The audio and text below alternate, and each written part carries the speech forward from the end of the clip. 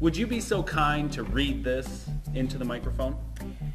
CCSS.math.content.1.0A.C.6. Add and subtract within 20, demonstrating fluency for addition and subtraction within 10. Use strategies such as counting on, making 10, decomposing a number, leading to a 10, using the relationship between addition and subtraction, and create an equivalent but easier or known sums.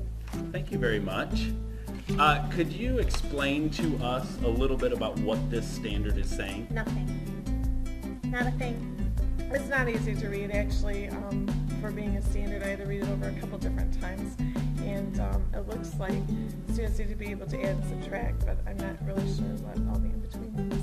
What does that all mean to you? Absolutely nothing. Could you interpret it at all for us? I lost my breath thinking about it. The truth is, Common Core standards are difficult to read. They're difficult to understand. This is a perfect opportunity for us to look at a specific standard, tear it apart, and see what the actual standard means. After we discuss what the standard means, I'll go through a couple of ways at which teachers can address the standard in the classroom. As we know, looking at these standards as a whole can be a complex task. They are very wordy. In order to make the task a little bit easier, we're going to break this standard down sentence by sentence. Let's get started by taking a look at the first sentence highlighted in blue. The first sentence reads, add and subtract within 20, demonstrating fluency for addition and subtraction within 10. I see this first sentence giving us two I can statements for students. They are, I can fluently add and subtract within 10, keyword fluently, and I can add and subtract within 20. The students enter this standard with knowledge of adding and subtracting within 10.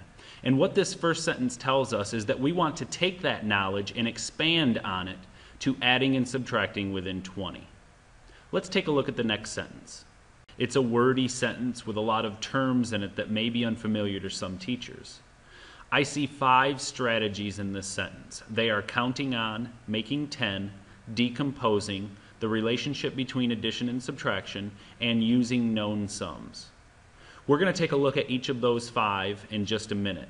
But before we do so, let's talk about two I can statements coming from this sentence for students. I can understand the relationship between addition and subtraction, and I can use a known sum to solve a problem.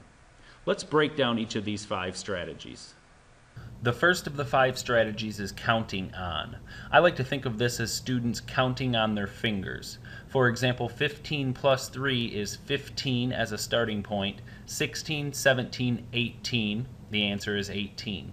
The next of the 5 strategies is making 10, where students try to get to the number 10 because that's an easy number to add and subtract with. So we can break up this 7 in this case to be 2 and 5. 8 plus 2 gives us 10. Adding 5 is easy to get to 15. Next is decomposing leading to 10.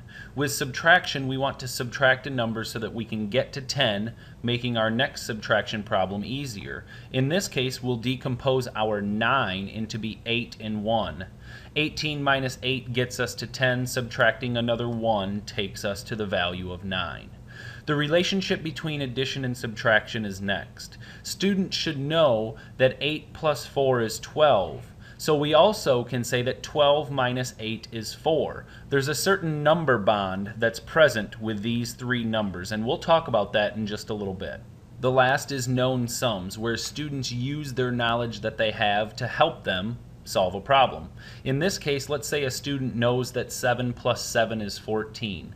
So I want to break up that 8 to be 1 and 7 because the student would have the knowledge of 7 and 7 being 14.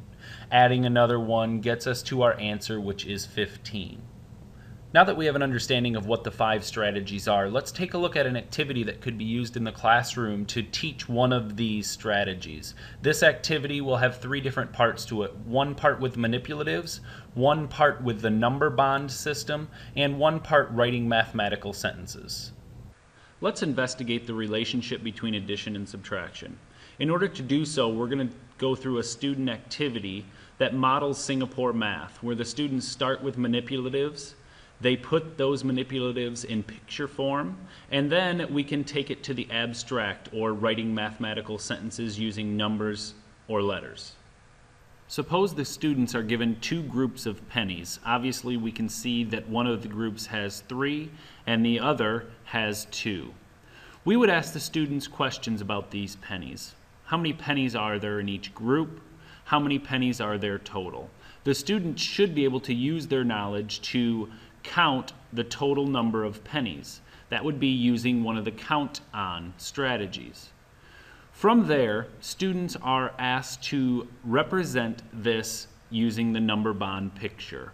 These number bonds are very important because they will help students see the relationship between addition and subtraction. It's basically a pictorial model for the students to remember. So what the students will do is place each of the parts in the circle on the number bond. The 2 and the 3 are the parts, or the pennies that they had originally. And the 5 is the answer, or the whole number, the whole total. What the students will do from here is take it to the abstract level, or actually write a mathematical sentence. For example, students could write 2 plus 3 equals 5, or part plus part equals whole. Similarly, we have 3 plus 2 equals 5. This process helps students see the relationship between addition and subtraction as well. Using the number bond, we can write sentences like 5 minus 2 equals 3, or 5 minus 3 equals 2. The important part is that these number bonds help students see the relationship between 3 numbers. If a student knows that 5, 2, and 3 are a part of this number bond, writing addition and subtraction sentences is very easy for them. And also recalling them from memory is going to be much easier as well. Obviously, this has been an example of operating within 10. But we could do the same activity operating within 20 to address the standard at hand. I hope that this video answered some questions that you had about the standard. If you have any additional questions or comments, or would like best practices for your classroom addressing this standard, feel free to contact me in the near future. Until we meet again.